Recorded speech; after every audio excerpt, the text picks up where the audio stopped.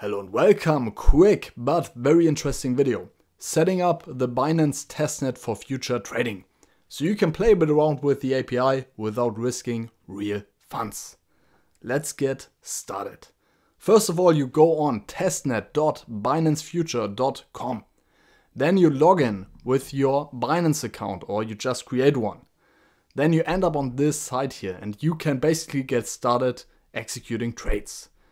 So you can check your assets here to get an overview of what mock or fake money you're getting here. So 15k USDT is the starting balance, and then you can execute some juicy future trades here. So you can go long, you can go short, you can place limit, market and stop limit orders as in the spot trading environment. Nothing too interesting until now. But next we will connect with the API so you can automate and test some of your genius trading algorithms. So let's jump over and open up a notebook. But before we're doing that, I just want to show you how you can find your API key and your API secret, which you need to connect to the Testnet API. So you just go on API key here, and there you will find your pair. You copy those values and you will paste them later on. So let's open up a Jupyter notebook here, go into positions back here, have copy pasted my keys, and let's write some code. So first of all, I'm just using the CCXT library. I've covered it, I think 1 or 2 years ago. It's just a crypto library which enables you to connect to multiple crypto exchanges. Then you define your API key and your API secret. And you just copy paste the values I just showed you. So API key, API secret, done. Next, you define your exchange as, and then you use CCXT, and as we're using Binance here, we extract or we access the Binance functions, and then we just define some parameters. So our API key is our API key.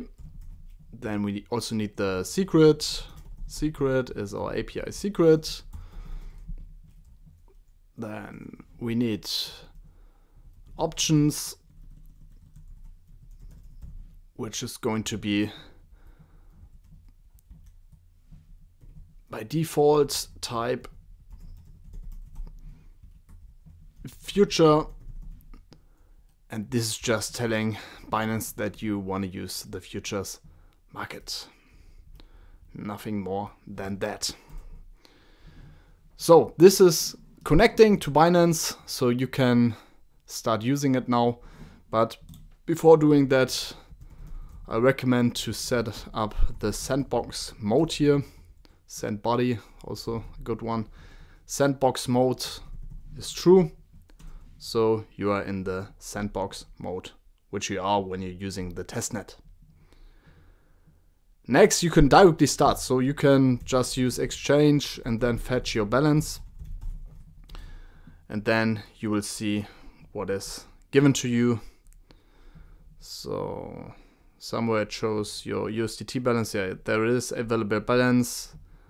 You will see 15k. I just played around before this video, so I got a bit less USDT as you got, but this is your starting balance, and then you can get started. You also see your crypto assets here, but you won't have any in the beginning. So we have basically successfully connected to our account, and now we can start firing trades, or you can implement a trading logic, whatever you want.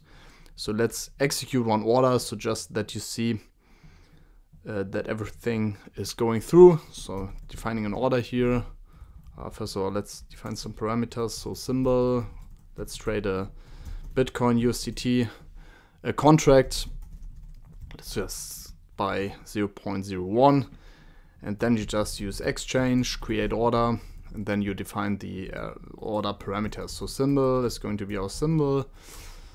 Type, well, you can place a market order, you can place a limit order. I'm just using the most simple one, which is a market order.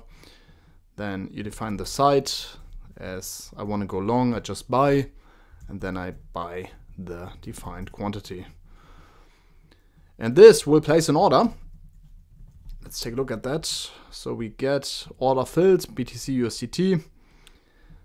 We get for what price we bought and some blah blah blah and so on and so forth. So long story short, you can just go to the interface and now you see in your positions that you have this BTC USDT perpetual future contract on. So you're in a position and then you make money on it or you don't, depending on the market movements. And just for information, so you see I have 20x here, so 20 times leverage.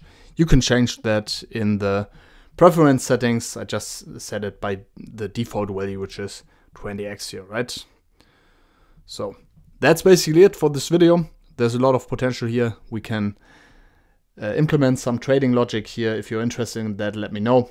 So yeah, that's it for now. I hope this was helpful, and let me know what you built, how your connection is working, and if you made some juicy mock trades. Thanks a lot for watching. Cheers, bye bye.